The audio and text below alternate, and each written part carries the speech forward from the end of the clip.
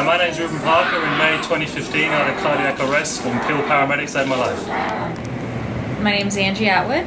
I am an advanced care paramedic with the region of Peel, and I've been with Peel for just over 10 years. My name is Melissa Thompson. I am a primary care paramedic with the region of Peel, and I've been with Peel Regional Paramedic Services for just over 6 years.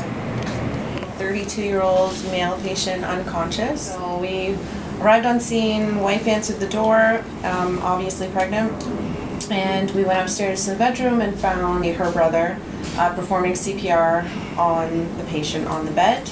Angie and I confirmed the patient was VSA, continued CPR, got the pads on fairly quickly, and initiated one shock almost right away. Instantly, yeah. Continued CPR, I would say within 5 minutes of us being there, confirmed the patient had a return of spontaneous circulation. And to know that we had a hand in that, we had a hand in allowing a baby to grow up with his father is probably the coolest thing I've ever experienced. And we're they get to have Christmas together, everything. They get to have Father's Day together.